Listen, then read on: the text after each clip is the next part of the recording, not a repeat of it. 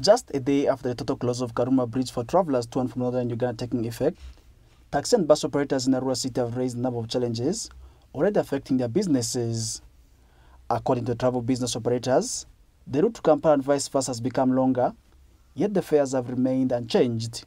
This comes at a time where the Karuma route has been closed completely for all vehicles and passengers to and from northern Uganda to pave way for the renovations on the dilapidated structure. As per the new directive following the total close of the Karuma Bridge, vehicles and travellers to and from West Nile sub-region have been asked to use alternative route via the Merchant Falls National Park, which according to the transport business operators is a longer route compared to that of Karuma. Abui Musa, a taxi driver who is operating on the Kampala to Arua route, expressed the challenge of fuel prices, yet the prices have remained the same.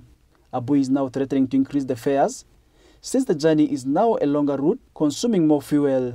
The journey of currently is now very difficult. It's now very difficult.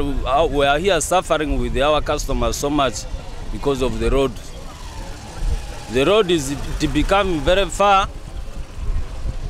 Now what we are going to do, as you people have known, the fuel price is very high and the journey is going to be long. We are going to do what? We are going to increase the prices. Meanwhile, Ismail Juma, the YY Coaches Arua branch manager, confirms that despite the changes in the route, their prices have still remained normal. According to price changes, we have not changed our price. We have been charging our customers Arua to Kampala 50,000. We still maintain that price because the situation is not okay. Customers are complaining, they don't have money for sure. Work is a bit hard, however much the fuel is a bit up, we still maintain our price at a level, at the same price. We don't change it. Ari Jole Joel, a staff of California Bus Company, appreciates the government for the development and says that the changes did not also spare them either, as this has forced them to reschedule some of the times of their buses due to the overwhelming demand of the customers. Actually, it affected the bus of night hours.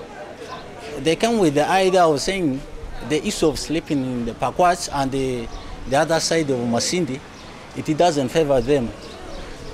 They came with the proposal of saying that if it's possible, why can't the management